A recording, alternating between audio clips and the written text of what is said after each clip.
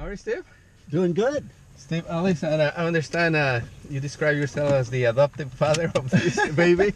So because you've been working on this for a long time, right? He said it's his baby, so it's my job to bring this to maturity. So that's the chief engineer for this car, right? Exactly. The Honda Clarity, this is the first car of a series of cars that Honda is going to bring into market. And this one is already on sale, right? Deliveries have already begun toward the end of December. Okay, it's a very special car, and this technology has been on the industry already available for a long time, but like there haven't been many examples of and as you can tell, it's very quiet. It was running, but you couldn't hear anything because obviously completely electric and runs on hydrogen. So hydrogen technology in cars has been available for a long time, but I guess the infrastructure or the pricing structure hasn't been there yet so far. That's right. And you know how they say every marathon begins with a first step. Yeah. And that's really what the case is. So back in 2002, when we first delivered some cars to customers, we had to help bring hydrogen to those customers. Yeah. A station network was developed, which is really kind of you could almost say test stations and R&D research phase. This is an all-new level of both vehicle technology and hydrogen station network. Because the two have to be back hand in hand. That's right. And now, because automakers report their plans forward, the state can count on how many stations to fund and build. And so kind of has broken the old chicken and egg syndrome, because now there's certainty. We know what has to come first, stations have to come first, and then we can deliver it to customers. And the reason we're in California is because California is the most advanced in that sense, right? Absolutely. California is where really the focus has been in the United States of deploying fuel cell electric vehicles, deploying a network of stations. Today you can drive from Los Angeles to San Francisco in one of these vehicles. There's a network of stations along the route. And so it's really become normalized for the first time. Okay, so let's talk specifically about this car, the Honda Clarity, 2017 Honda Clarity. What's the range, what's the process of charging, and what can people expect when they get into the car? So this car has an EPA certified range of 366 miles. This makes it the longest range zero-emission vehicle certified in the United States today. And the fueling time of a hydrogen fuel cell car is like 3 to 5 minutes.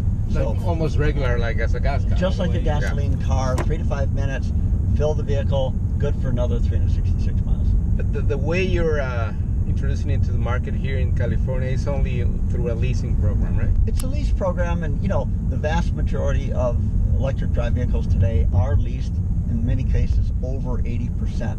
And the fact is, we have this new dealer network, 6 dealers in Southern California, 6 in Northern California, and each of these dealers has a waiting list of customers. So lease only is not an impediment to the deployment of the cars today.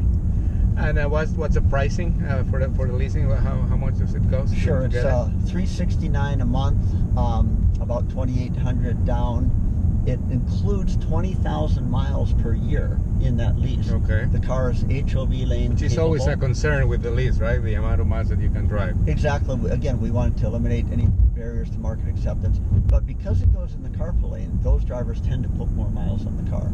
We're also including up to $15,000 of fuel, because the price of the fuel is a little bit higher than gasoline. So it's included. Today. You don't have to pay ever for recharging during the time of the lease. Well, up to $15,000. Up to $15,000, which really, depending on how efficiently people drive, will really cover them from 15 to 20,000 miles per year. Okay. So pretty much aligning with the annual miles. So as in any electric car, I mean, the only difference here is that it's like powered by hydrogen, but the dynamics and the way the energy gets drained from the battery is more or less the same as in other electric cars. It means like if I drive like this fast all the time, I'm gonna drain the battery much faster than I go on a steady pace all the time. Well, it is energy, so whether it's electrons in a battery, gasoline in your tank, or hydrogen, the more aggressively you drive, the less efficient it will be. But this is also a hybrid-like vehicle in that under deceleration and braking, you're regenerating electricity, putting it into a storage battery, and then using it in acceleration. So again, to get EPA certification of 69 miles per miles per gallon equivalent in city driving is outstanding. That's a very efficient drive system. Let's talk about the other aspect of the car, which is design, technology, and those kind of things, because for a while these cars with alternative powertrains were like not normal looking, like they were like kind of different, let's say. But this one is completely like a normal car. If you didn't tell people this is a hydrogen powered car, people probably wouldn't know, right? Absolutely, and you know, that was the design parameter. So when Mr. Shimizu talks about, you know, this being his baby, that was one of the design elements, was to normalize it, make it just like any other Honda that people would come to expect. And the key to that was to take all these separate fuel cell components, downsize them, put them all together, and put the entire powertrain under the hood of the car. This is a very large interior space. Almost equivalent as an Accord, right? The rear seating is actually larger than an Accord. Oh, wow. So the leg room is greater than in a Honda Accord. It's a 5-passenger car, so it's everything one would expect.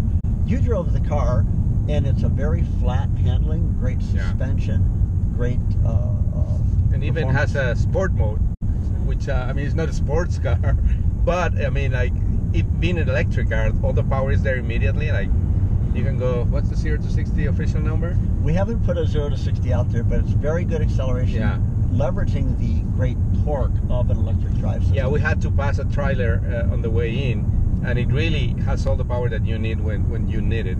Sure, that kind of situation. Sport mode makes it more responsive to the throttle and provides even greater decel under regen under deceleration and braking.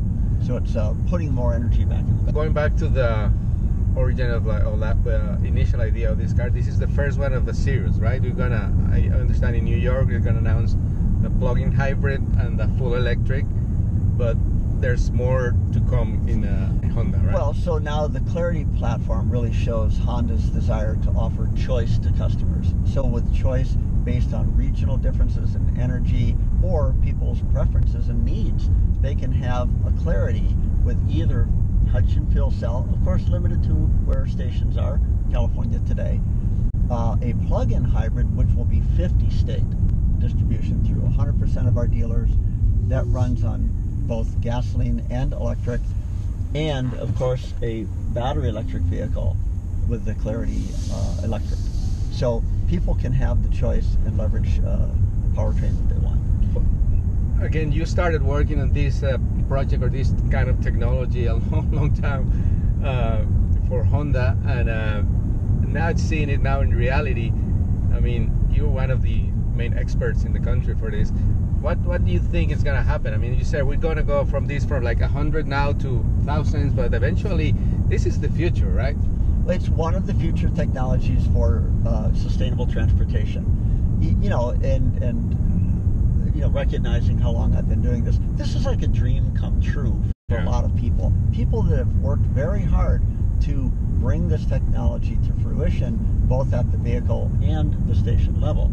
So the advances continue to be made, and that's reflected in this vehicle right here. A little bit more about the infrastructure. How many stations are there now? How many are coming soon? And like, what do you think you're gonna see in 5-10 years? So the state of California is committed to the first 100. There's already organizations and groups that are putting together meetings to say 101 to 1,000. In other words, we are already thinking forward to bring the next wave of hydrogen stations to the public. I chair an organization called H2USA, and we're modeling where the stations need to be outside of California. So our mission statement is how many stations, where, and when. We work with some of the research organizations and Department of Energy. The National Renewable Energy Lab in Golden, Colorado is a key part of that. They have lots of resources for modeling demographics of markets and using things like, call it surrogate information, hybrid electric vehicles, CNG vehicles, plug-ins, wherever those are showing pockets of activity is a potential. So it's going to be the demand and supply. It's going to be like a dynamic thing. The progress of this is going to be as more people want these cars, more infrastructure is going to develop. That's right. California today, Northeast states tomorrow, and then we can connect the dots in other regional markets around the United States. Excellent. So we recharged this morning when we started the drive, and maximum range was about 250 when the full tank, and now we're like 210. So we still have a long way to go before we run out of hydrogen. Well, when I drove literally VIN number 1, early production car from Los Angeles up to the Santa Barbara station opening, I drove here and drove all the way back and didn't even bother refueling. That's so great. The range of the vehicle now, it just moves it to a normalized level, over 300 miles, and now people say, okay, that's just like my gasoline car. Excellent. We're there. Well, thank you very much for your time. We're gonna keep enjoying the 210 miles left of the tank. Okay, thank you. Thank you.